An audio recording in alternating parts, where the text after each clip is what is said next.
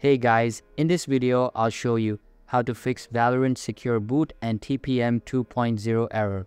Alright, let's begin. First of all, open the Start menu from the bottom of your screen by clicking on this Windows icon. After that, select Settings from the menu and this window will open up. Inside it, navigate to the System tab from the left side menu and then scroll down a little bit. Now, access Recovery and then click on Restart Now beside the Advanced Startup feature. After that, your PC will be restarted and this blue screen will be displayed. Here, click on the Troubleshoot feature at the bottom, select Advanced Settings, and then access the UEFI feature. Inside it, click on the Restart button, and this menu will open up. Now, press the BIOS menu key being displayed and your device's BIOS settings will open up. Here, navigate to the Boot Settings feature and then access Secure Boot.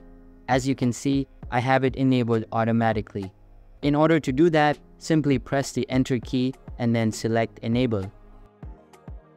After that, navigate to the Security tab and then highlight TPM. As you can see, it is also enabled, but again, you can do that by pressing Enter and then selecting Enable. Once you are done with all of that, get to the Exit option and then select Save and Exit.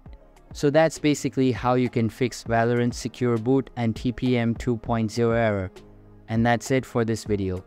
If you find this helpful, consider subscribing and giving this a big thumbs up. Thanks.